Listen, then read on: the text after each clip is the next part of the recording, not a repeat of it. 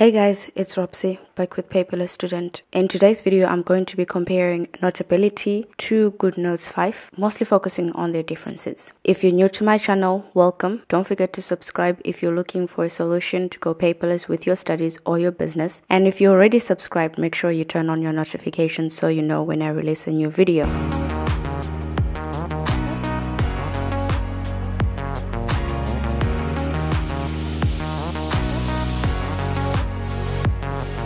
A lot of you guys have been asking me to do study with me videos so you can get a feel of exactly what I do on a daily, weekly or monthly basis with my studies. And I'm pleased to let you know that I have launched a separate channel dedicated to that. Just for my workflows and my study sessions, I decided to separate that content from this channel's content because this channel mostly focuses on app reviews and comparing them. So if you're interested in my workflows, then make sure you subscribe to that channel called Paperless Student Studies after this video. Let's compare these two giants. Both applications have had massive updates in the last 12 months. GoodNotes had a very uneventful 2018, whereas we saw Notability dishing out updates throughout 2018. A lot of you guys kept asking me to do a comparison video, but I didn't think it was going to be a fair comparison without GoodNotes 5. So now that GoodNotes 5 is out, let's do this. On my screen, I have Notability on the right and GoodNotes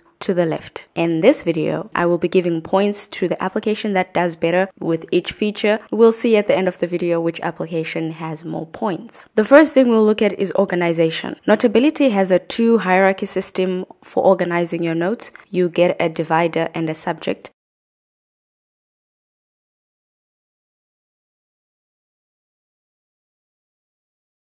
A divider can have subjects in it, and each subject then has individual notes. This is very limited organization. It works though, but if you want more control and more folders within your folders, you are better off with GoodNotes 5. For organizing your notes, I'd say GoodNotes 5 is better.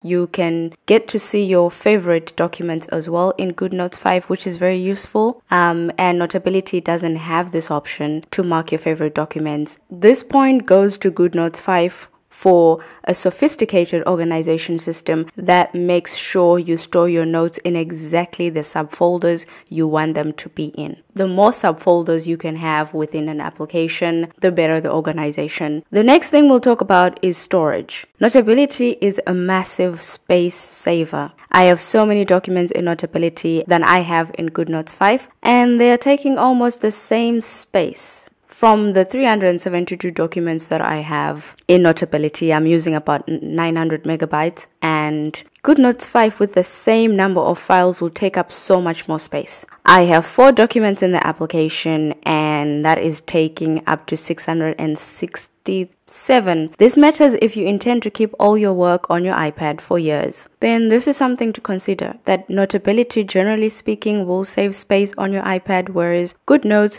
will tend to use up more space. And bear in mind that the documents that I have in GoodNotes are actually not annotated. So if I did annotate those PDFs, the documents with the annotations would be so much more bigger. So for this feature, Notability wins. The third thing we'll talk about is security. Notability offers password protection. They improved the security to include fingerprint and Face ID unlocking options, which has made my life so much easier, so much more secure. And I love it. GoodNotes 5 doesn't have any password protection for your documents. For security, I add 1 point to Notability. Next, we'll talk about settings. GoodNotes 5 has more customization, but I was more interested in whether or not the customizations add value to the overall user experience. And there are a few customizations that actually do, like turning off the status bar that can give you more screen to work on and less distractions on your screen. You can change the position of your toolbar and choose the type of scrolling you want in your application. This option to open documents as new tabs is underrated. There are honestly times when I simply don't want to open a new document in a new tab, and it's great that the application offers you the option to turn this option off. GoodNotes also offers the option to index your notes. Notability just does this without asking you for permission. However, if you turn this option off in GoodNotes 5, you can't search through your notes, which means indexing is actually a necessary part of the application's search algorithm. And it begs the question, why bother giving me the option to allow it in the first place? GoodNotes 5 gets a point for settings and user interface customization. iCloud syncing. Both apps have this. I have both applications on my iPad and on my iPhone. Notability syncs by the second. GoodNotes 5 tends to take a bit longer. And if you open the same notebook and made some changes, Notability picks it up immediately.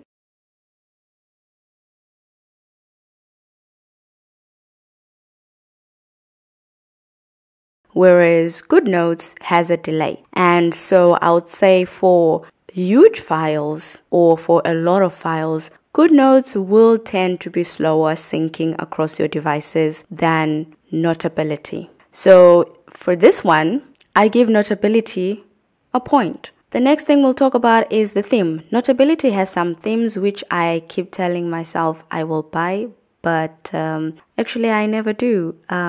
I guess I like how the classic themes look, but if you prefer to have some colors for your note-taking application, then Notability has that option. I might actually purchase them after this video, actually. I'm not sure. Anyway, in GoodNotes 5, you can't change the color for your interface is fixed, so for presentation, Notability gets a point because the themes are beautiful. They have themes based on different months and they're cute. The next thing we'll talk about is importing documents. Notability can import documents into the application from 5 cloud services, which is decent, but compared to GoodNotes 5, which imports via the Files Manager, the Files app, you can import documents from other applications on your iPad, which means you don't need to leave the application to get documents you need, if you know where they are, of course. I'm not a huge fan of the Files app, but it does come in handy when you warm up to it. So GoodNotes 5 deserves a point for more variety when importing documents. Next, we will talk about universal search. Both applications search through your handwriting. Notability will search through your titles and your contents. And that is all they will show you. You then have to go through each and every page or each and every note to see what you're looking for.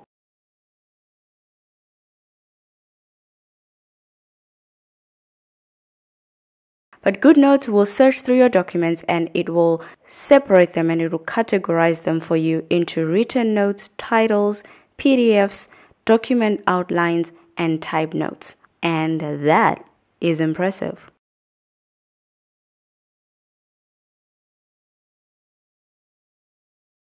If you know what you're looking for, you can jump right to it. If you know you're looking for a textbook, for example, you can just look through titles. So this is really great. It's very amazing that the application organizes your search results. And that is a point for GoodNotes 5.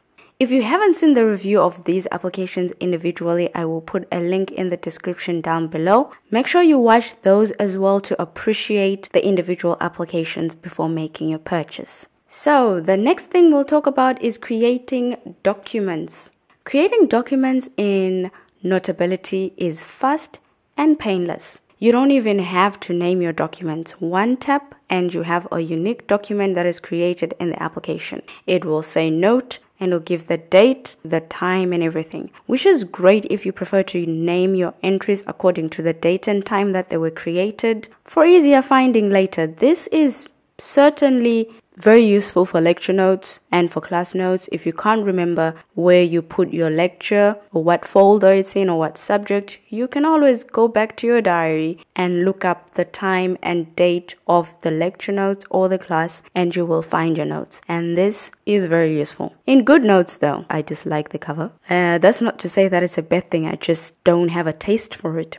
really. Every document you create is untitled, which means that it's necessary for you to name your documents. Otherwise, the application will just have untitled notebook 1, untitled notebook 2, 3, etc. And so when creating a notebook in GoodNotes 5, it's really a 3-step system. They did make up for that by adding the quick note option, which is essentially what Notability does, except that your quick note is also untitled and therefore not unique at all.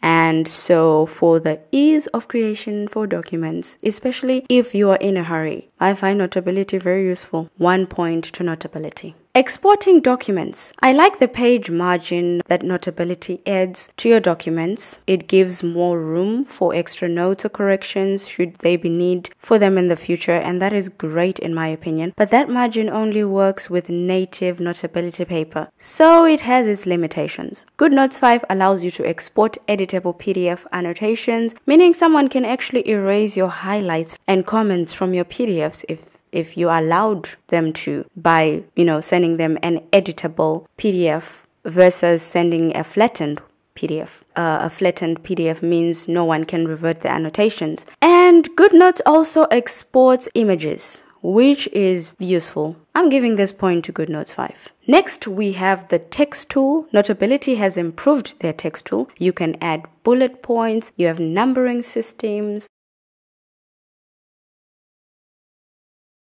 and you can't do this in GoodNotes. Of course, you can do it manually, but the application doesn't actually support it. You can also have some favorite templates, 3 of them to be precise, in Notability, and GoodNotes doesn't have templates that you can save, but it allows you to add a background color. It also allows you to add a border around your text, some padding, all which you can achieve in Notability in one way or the other. I guess this one goes to Notability. The tasks that you can create in Notability, once you're done, if you tap it, it will scratch it out and it looks beautiful. It looks sophisticated. I love it. So I'm definitely going to give this one to Notability. The next thing we'll talk about is the pen tool. Notability offers you 2 types of pens, a ball pen and a fountain pen. The sizes are fixed, but they're functional and they're a very wide variety. GoodNotes 5 gives you 3 pens, the fountain pen, ball pen, and a brush pen, and the sizes are more customizable, ranging from 0mm to 2mm. While this is great, I personally find Notability's writing experience superior, but this really depends on personal preference. The thing about the pen tool is that either it works for you or it doesn't. I did a comparison video for the pens and writing experience. Make sure you check out that video to understand how I feel about the writing experiences in the different applications. But for this feature, I always pick Notability, but I'm not going to give any points because this is really dependent on preference. It just either works for you or it doesn't. I could just give points to both of them, but let's just not give any points. How's that? The next tool we'll talk about is the highlighting tool. No questions here. Notability has the superior one. It makes your highlights pop out versus Notability's, which dims the section that you have highlighted. Notability really needs to work on this one. Yeah, it puts me off. Honestly, I use Notability all the time, but I never highlight anything. Actually, I highlight my notes in a separate application, PDF Expert to be precise. So it really can be a determining factor whether or not someone will get Notability. So this is really a must-fix feature. And for this one, 1 point goes to GoodNotes 5. Next, we have the eraser, and once again, GoodNotes 5 shines. With its improved eraser that can not only erase per pixel and per stroke, depending on how you set it up, the eraser now can also erase just the highlighter selectively. Even when you've got something written on the page, you can actually set your eraser in GoodNotes 5 to erase just the highlight. A round of applause to GoodNotes 5. In Notability, the eraser is very simple. It erases per stroke and it doesn't selectively erase highlights. So yeah, that's very sad, but I use it all the time. I'm used to it, but more options, always better.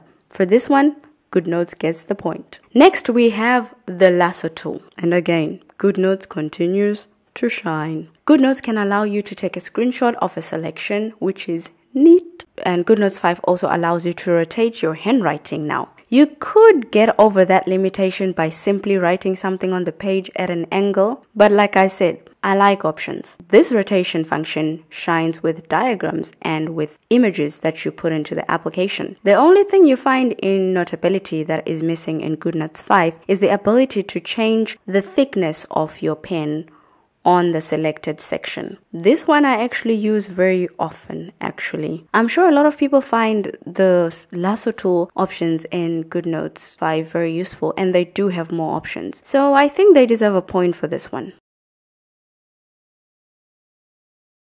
Next, we will talk about the audio recording tool. Rumor has it that GoodNotes 5 is working on adding this to their tools. At the moment, they don't have this fantastic feature. For this feature alone, I could give Notability 5 points because it is an amazing feature. But I won't. The ability to sync your notes to an audio recording is by far the coolest and most useful feature I have seen in any note-taking application. Excellent work, Notability. The team does a marvelous job, so much that the audio files don't even take up space or storage on your iPad, which is awesome. A lot of people always ask me, do the audio recordings take up space? Are they huge files? And the answer is no, they're actually not huge files at all. It's almost as if they are non-existent. So for this, Notability is obviously the winner. A point for Notability. Then let's talk about things you can add to your notes. Notability can allow you to add GIFs, figures,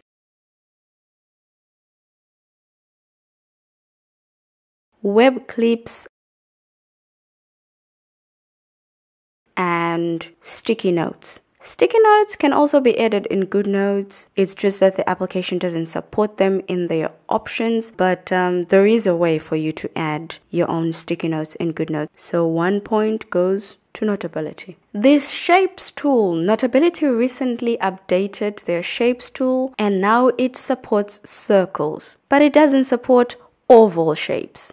So if your circle is a little bit wide and it's not a perfectly symmetrical circle, chances are Notability will not recognize it, which is something they're probably still working on. Essentially, the circle tool is available now, so maybe we could actually start considering using Notability for all those subjects that have a lot of diagrams and a lot of shapes in them, because I've always recommended you use GoodNotes for that. You might actually be happy using Notability. However, GoodNotes 5 has autofill for its shapes now. So unfortunately, Notability's Shapes tool is still lagging behind. So for this one, despite the fact that I find it annoying to keep on selecting the Shapes tool every single time, I think Notability has a better approach to the Shapes tool where you draw a line, draw a straight line, long press, and it will straighten it out. I like that approach. It works better for me, but the people that use GoodNotes are not complaining about that. Having to tap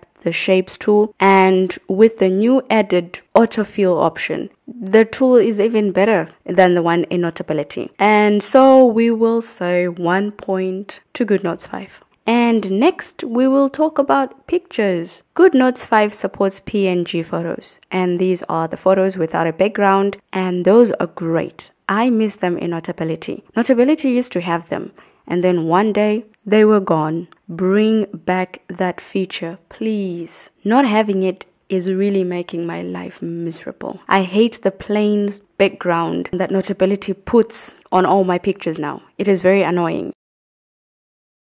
And Notability only allows you to crop your images as distinct shapes, as a square or as a rectangle, and that's very limiting because GoodNotes 5 offers you freehand cropping, which I'll personally take any day,